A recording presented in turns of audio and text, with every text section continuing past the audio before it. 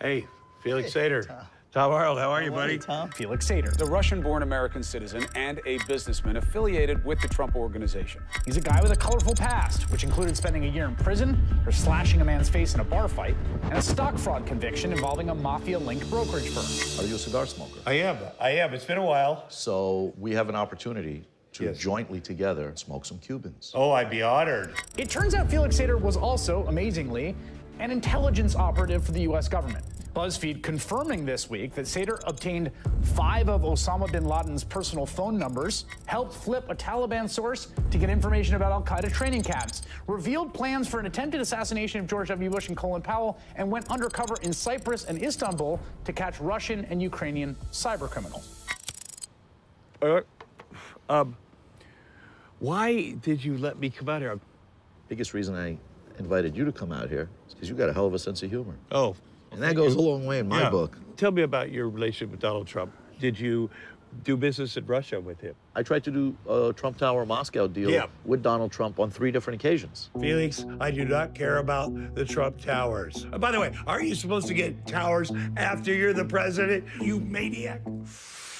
Okay, look, I want to know about the tapes, like the alleged Russian PP tape and the very, very real, not fake, Steele dossier. Do you know Christopher Steele that wrote the dossier? Now, are you following this? Of course. Yeah. You got to believe that guy's legit. No, it's not. Okay. What do you think's not legit about it? You know Donald Trump. Yeah. He goes through Purell like most people go through water. You really believe he walked into a room and watched women peeing on each other, even on the bed? You don't think he'd be too scared that maybe some spray would hit him? No, I think he'd go like, bad guy, pee on Obama's bed. I can see him doing that.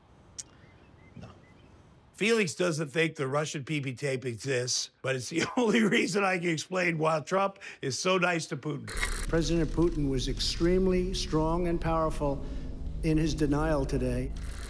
Oh my God, get the reach around, huh? But that's not the tape I'm after today. Felix was friends with Donald Trump when Trump owned the Miss Universe pageant from 1996 to 2015. The Miss Universe tapes. Now, I've been trying to find all the behind-the-scenes footage for many years.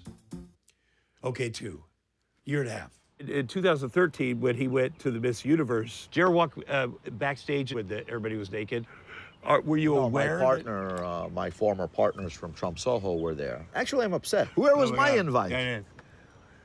Well, Miss Universe, once they put a mic on you, you're wherever you go, wherever you walk, you're being filmed. So you don't think there's any possibility that Donald Trump said something wrong or did something wrong? No, I don't think so. You know, like a real journalist, after the actual interview, I like to wind down with some guy talk. But of course, Felix didn't think he was on TV still, and things got way, way more interesting. To be honest with you, I am not looking forward to seeing what kind of president Pence is going to be. Oh, he's the worst. Oh, my God. He's going to be having prayer. No, but he is the worst. Let's take a knee and pray. And yes, but I wonder what's going on in that White House with those people. Because they're leaking like crazy. Everybody's like, Trump is, it's his own people that are leaking those shit.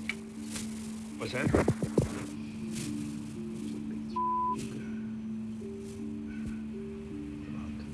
Oh, I know it for a fact. I know it.